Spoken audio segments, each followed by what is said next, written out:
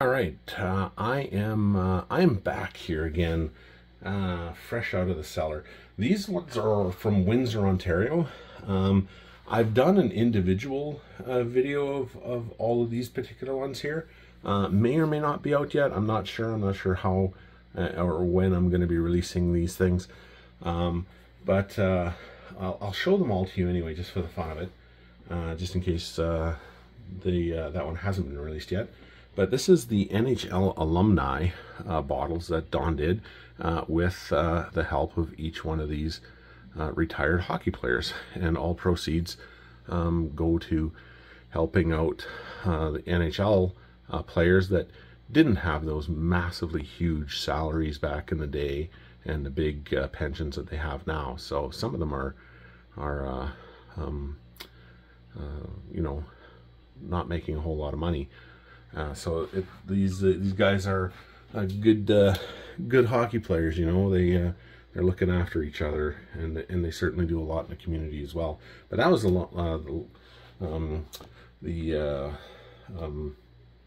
Robinson one there, Larry Robinson. I think his nickname was Big Bird back in the day when he played for the Montreal Canadiens. He's a big redheaded guy, nice guy. Met him twice in the past, and nice, really nice guy. We used to, some of them we'd have on the airplane, others I've met at like these legends. Case in point, this guy here, Yvan Cournoyer. I met Yvan quite a few times, and really nice man, real gentleman. Another Montreal Canadian, and each one, when I go through them individually, you'll see, I'll go in depth in more of them, but you can see like it's the 2019 to 20 edition, and each one here, 12 years old. Like all these numbers have stuff that that mean stuff to each one of these players. Like number 12 could be, let's see here. I'll show you. We can read this through real quick here together.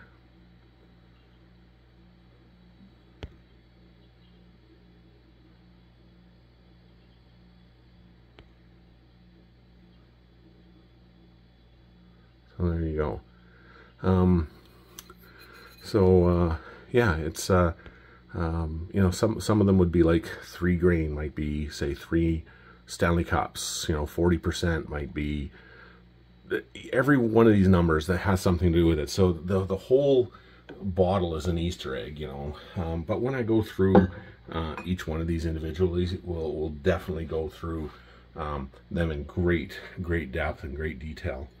And here is Darryl Sittler, another good guy. I met Darryl quite a few times, actually. Yeah, nice guy.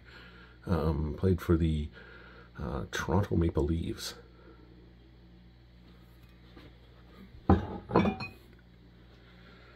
There's Lanny McDonald, really nice guy. I had Lanny on my plane actually quite a few times, and even on one of my corporate airplanes I had him on there. I was bringing him and a couple guys back from a golf tournament in Alberta. Yeah, really nice guy. I remember the first time, no, it was the second time I met Lanny. I mean, yeah, Lanny.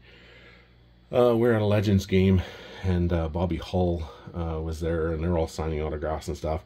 And I guess Bobby was had a few too much to drink, and he was putting the moves on my wife ahead of me there, and him and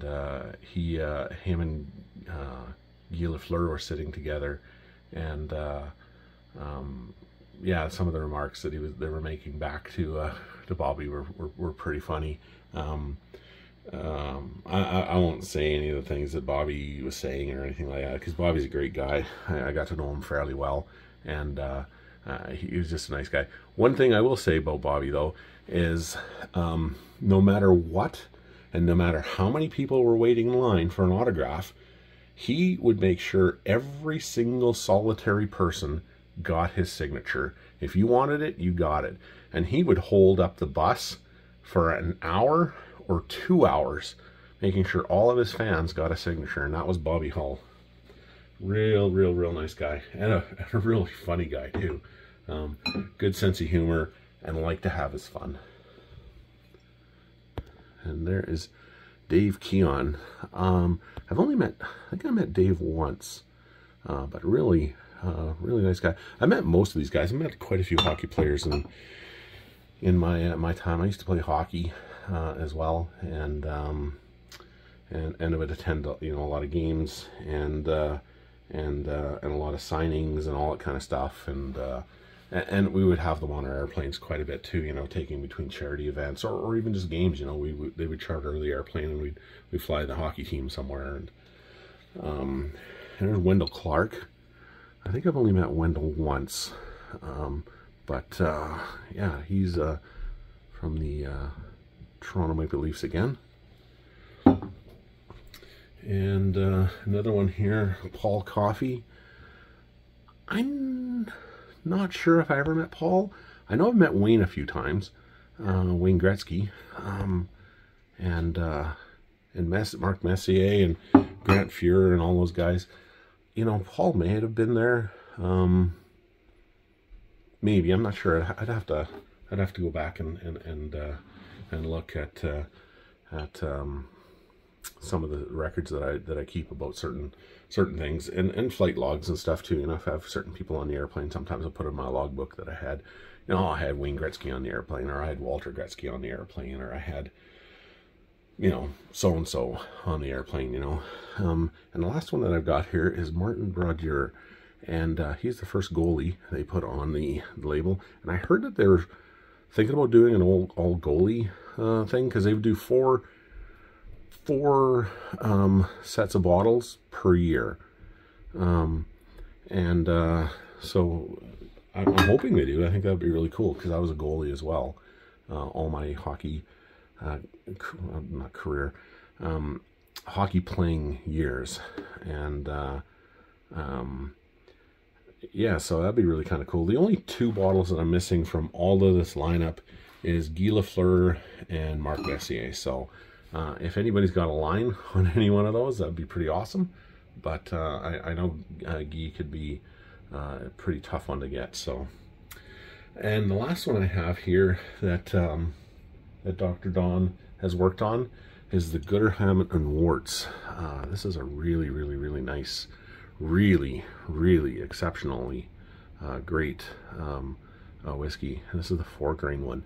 I know he's got quite a few other ones out there, like the 11 Souls. I would have loved to have tried that one, but I never did get an opportunity to try that one, which is too bad, because I've heard really great things about that one. And yeah, and the Gooderham and Worts is out of Windsor as well. Looks like we're kind of running out of room here. But I'll get the next lineup out, and this is from Wayne Gretzky, and like I said, I've met Wayne a few times. A real nice guy. I met his dad, had him on the airplane a few times, and just a nice guy. Signed autographs for everybody, signed stuff for me, and his dad Walter was just an unbelievably fantastic gentleman. Really nice guy. But this was the first Gretzky that I tried. My wife and son got me this little kind of Christmas thing 2 years ago, and it came out, you know, at Christmas time, and it had a little 375 milliliter bottle in it, and a glass, and a little hockey puck, which is like the ice rocks, whiskey rocks, but it's in the shape of a hockey puck. And a buddy of mine was over, and we were, you know, going through our tastings and stuff. I think I've probably told this story before on another video. And we thought, okay, we're going to try from least to best and kind of work our way up. So we thought, well, okay, we'll start with kind of a with the Gretzky red cask, and we'll work our way up to, you know, went through a couple really nice Canadian whiskeys, some really nice American bourbons, and then went into some Scotch, and that was kind of what we did. I think there was like 5 or 6 drinks that we're kind of tasting that night, and both of us knew that these were going to be really good, but we didn't really think, you know, we weren't too sure about the Gretzky. because it was cheaper, and we weren't sure about it. But we thought, okay, this will be our starting point, and then we'll go up. But that was the surprise, not only the surprise of the night, but it was like easily the whiskey of the night. This was amazing. This red cask, it tastes like you're drinking like cinnamon hearts, you know, those candied cinnamon hearts, but they're not really sweet, you know, it's not like sickly sweet. This is really, really, really nice stuff. So this is the last little bit that I have left of that little guy. So I had to go out and get a big boy version of it, because this is really, really exceptionally good stuff. Yeah, incredibly impressed with it, and like I said, very, very, very surprised with the with its quality. Like we were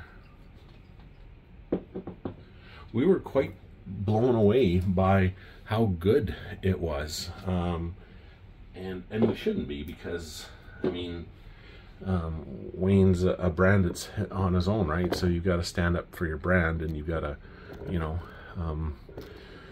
yeah. But what a great whiskey! So after that, I went out and got some more Wayne Gretzky whiskey. So I got the ice cask, which is really, really, really nice. I did a full review on that one, which will be posted here at some point. I did a full review on all these, on all the Gretzky stuff. And then there's the maple cask, and this maple cask is really nice, and it's not that sickly sweet maple stuff that sometimes you get in some whiskeys. You know, it just tastes like plasticky, waxy, chemically whiskey maple. This is not. He takes his red cask, I believe, and then he dumps that into real maple barrels that he gets, I believe, in Quebec, and lets it sit in there for, I don't remember, 4 months or something like that. And it's amazing, absolutely amazing. And this is brand new here. I haven't had a chance to try this one, so I'm really looking forward to this. But this is Wayne Gretzky's double cask. So really heard really great things about this one here, so I'm really kind of looking forward to trying this one. I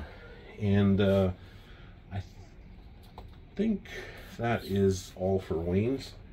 And this one here I got. This is the Dillion's Rye. This one's out of Lincoln, Ontario. Really, really nice. I've had this before, and then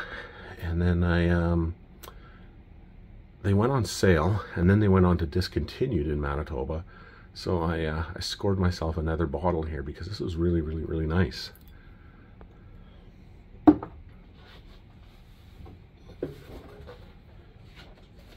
And I'm just going to run over to the cellar here real quick, and just hang on 1 second. I just got to go and grab a few more bottles for a couple other things here. Be right back. All right, I'm back. Not sure if you could see what I've added to it through the magic of a video, but this is 40 Creek out of Grimsby, Ontario, and this here's the double barrel, and they used to be in bottles like this, but this has become now a permanent resident in our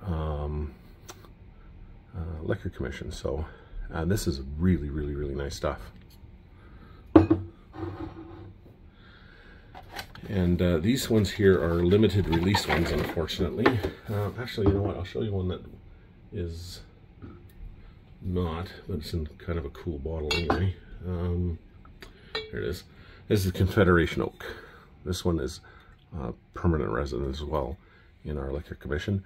Really, really, really nice bottle, and you can see they're all kind of individually numbered and everything like that.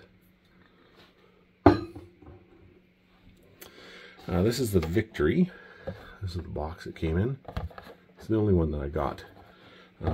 It came in a box, but this was for spirit release one year, and unfortunately these things are no longer made because the years are really, really, really nice. So because we can't get them anymore, I just haven't I haven't had the heart to drink them yet. And I know I will at some point, but they were just so good. And I've tried every single solitary one of them, and I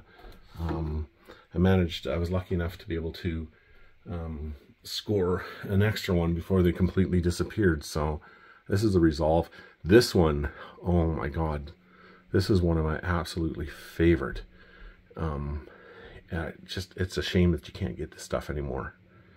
But if you do find a bottle of Resolve, buy it. Doesn't matter what it costs, just buy it. It is really, really good. This was last year's spirit release. This is the Master's Cut, and it's a cask strength one. First cask strength for 40 Creek here. Really, really flavorful. I was lucky enough to get two of these guys here before they went the way of the dinosaur. And yeah, this is my last one. And this one here is for this year. I have had a sample of this with a friend. And we can still get this here in Manitoba, so I think I'm going to go buy another bottle of it, just so that I can have one to drink and one to kind of hold on to for futures. And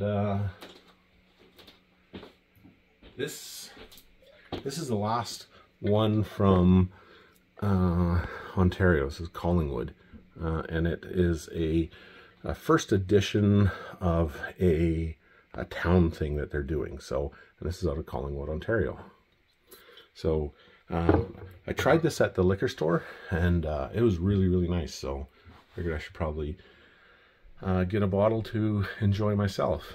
I have got to run back into the cellar, and we're going to Manitoba here on the next one. So you know what that means. And anybody that's been to Manitoba or knows anything about Manitoba liquor, you know what we have here and what we're famous for. So I'll be right back. All right, we are back fresh from the cellar.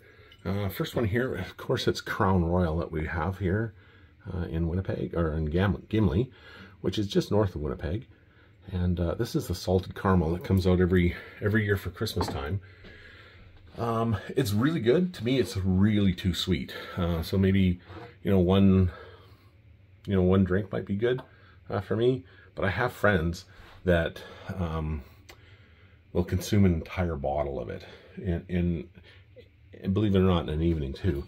And they really, really, really like the stuff. So, and they were the ones who introduced it to me, and I thought, well, this is actually really interesting. So, so I thought I'd get a bottle, and yeah. So, but yeah, it only comes out at Christmas time. So, a friend of mine bought this one here for me. This is the Crown Royal Peach. Haven't had this one yet, so kind of looking forward to that. I've heard some pretty good ways of mixing it, but I like to drink it. My drink's usually quite straight.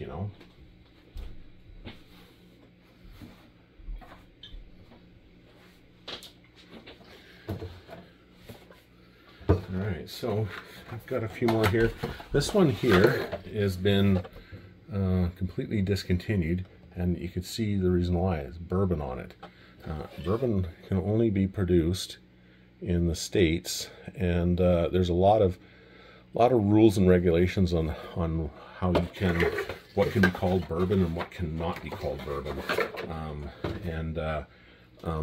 A Canadian whiskey that is not anywhere near bourbon country and made in bourbon fashion.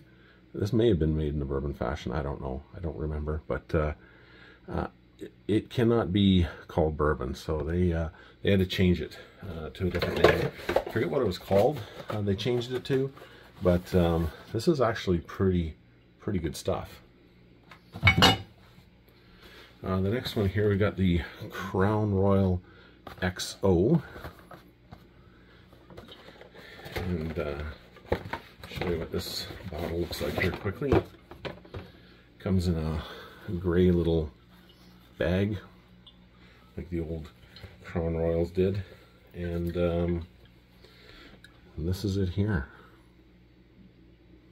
And I have had this. I had this actually a few times, and it is really, really, really nice. I was actually really quite surprised how good it was. Yeah, it kind of blew me out of the water how good this that one was. I was not expecting it, to tell you the truth. But good for me. You know, it was that good, and I was able to just get a bottle of it on my own for the cellar. So yeah, and this one here is the Crown Royal Reserve. I know I'm on part of this Crown Royal thing on Facebook here, and I didn't realize there were so many fans of Crown Royal out there. It's crazy. There's people all over the world that collect this stuff, and I mean really collect this stuff. And there's a lot of Americans who absolutely love this, that buy the stuff up like crazy, and they've got like a little museums in their cellars and their houses for this Canadian whiskey. It's quite crazy.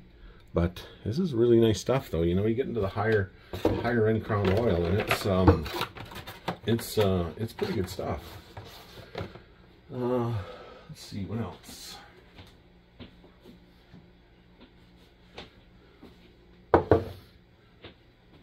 So we have the Crown Royal Limited. And then we've got this guy here. I'm sure pretty much everybody's seen this one here. This is the 18-year-old Crown Royal. I'll open it up here for you as well to show you it. It's kind of a little magnet, and this is what the label and the box and everything like that looks like.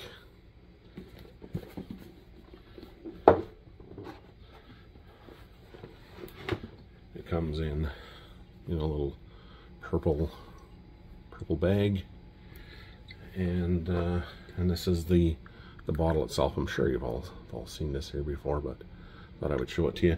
And since this has come out, it has gone up incredibly. Like, it's you could, like, they made very limited of it to begin with, and it sold out almost immediately, and people were lined up for it, and people kind of, I wouldn't say fighting, because nobody really fights, but really competing over these bottles, and other guys, I guess, not being very happy with other people that would buy, you know, 4 or 5 of these bottles at once, when they were quite rare at the time.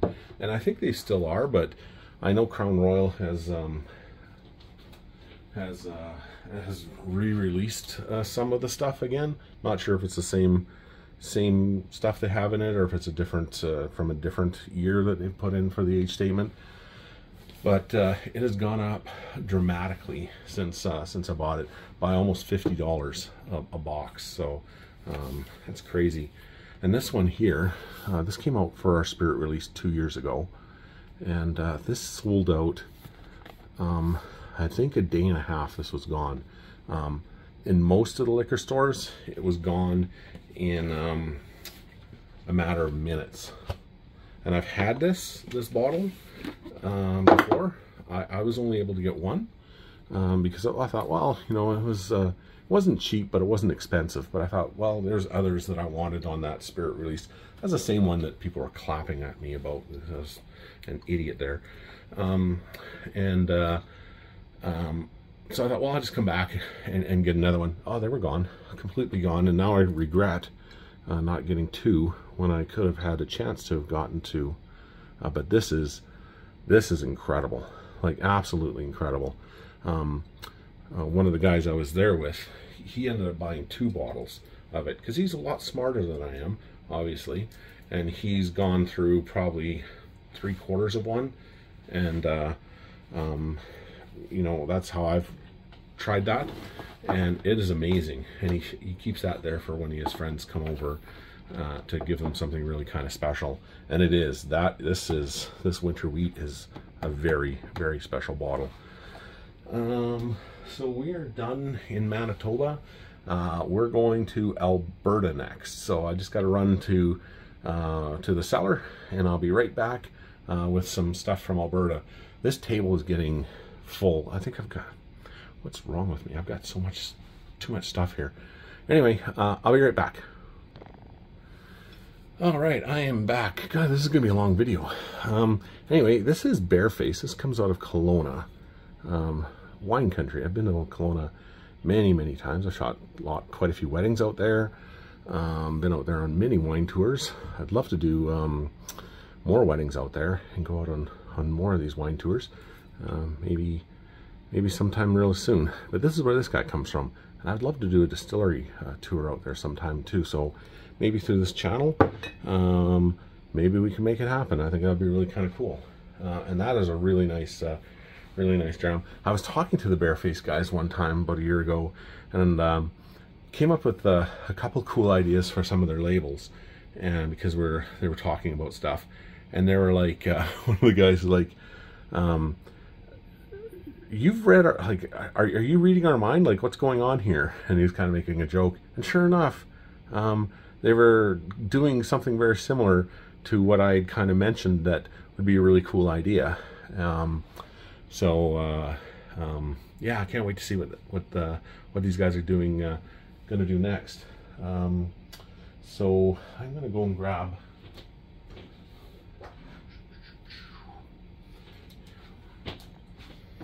Here is another one from Bareface.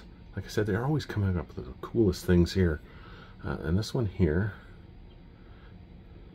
is the Wilderness series. And just absolutely love these guys. So maybe someday we might even get a chance to work together. I'd really like that a lot. My buddy and I, we were out on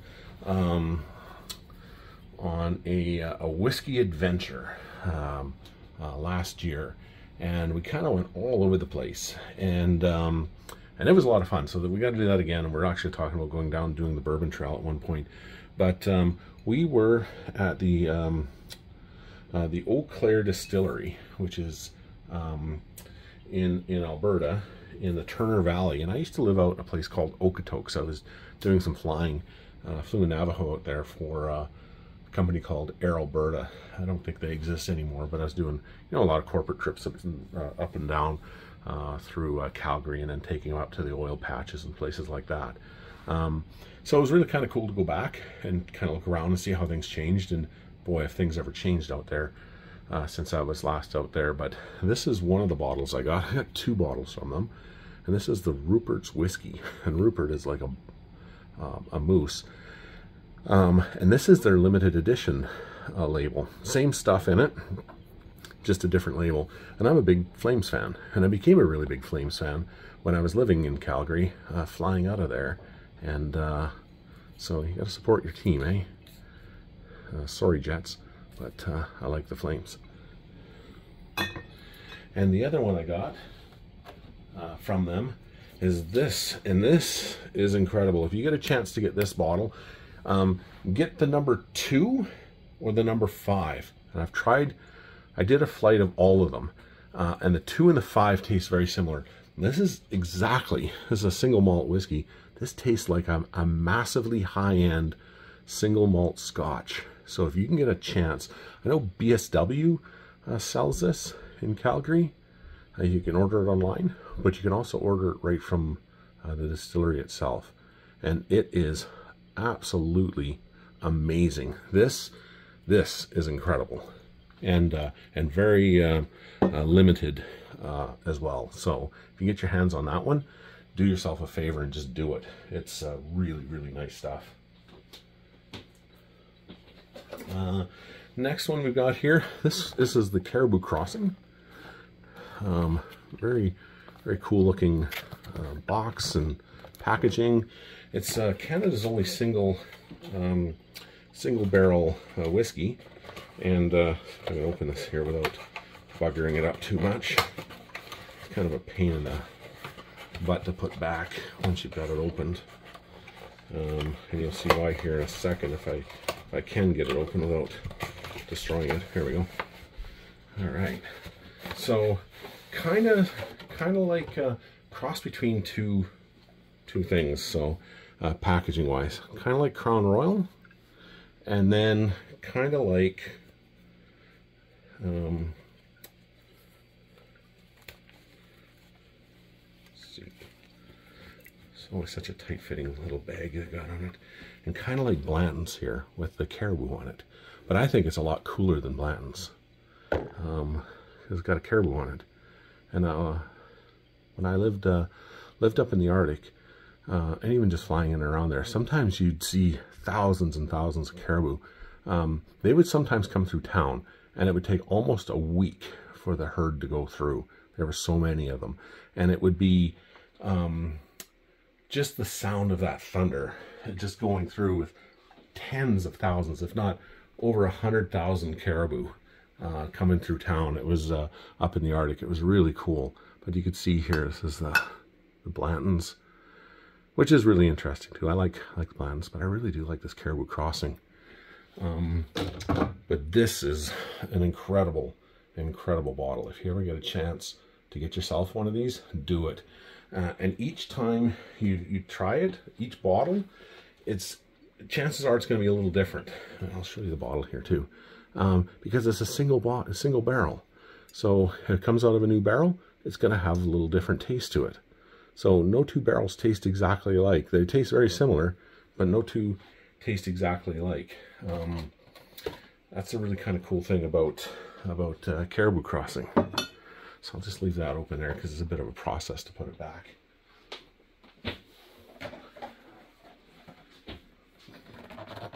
So I got these two guys here. This was from 2 years ago, Spirit Release. This is the Cask Strength Alberta Premium at 63.7%. And both bottles look exactly the same. So I'll just open up the one.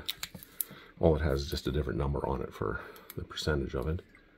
But yeah, I think this was voted Whiskey of the Year in that particular year.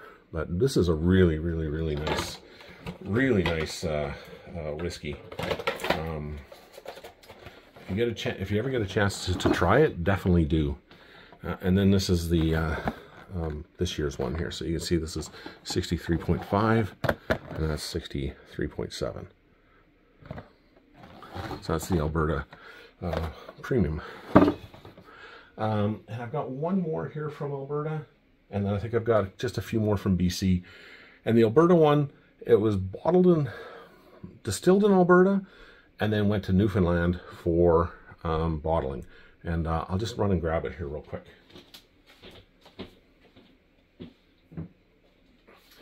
And I used to have these guys on the airplane like all the time.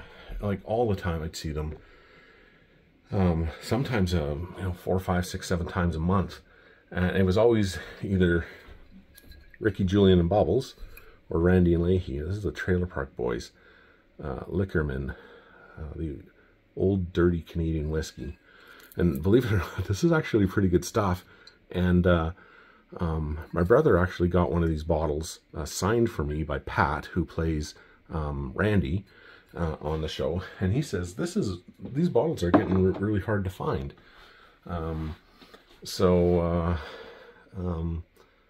Yeah, I didn't think they would be, but we can't get them here in Manitoba. My brother got them for me out in Ontario. And I said, could you get one of these signed? Because I knew he was going to some hockey signing thing there.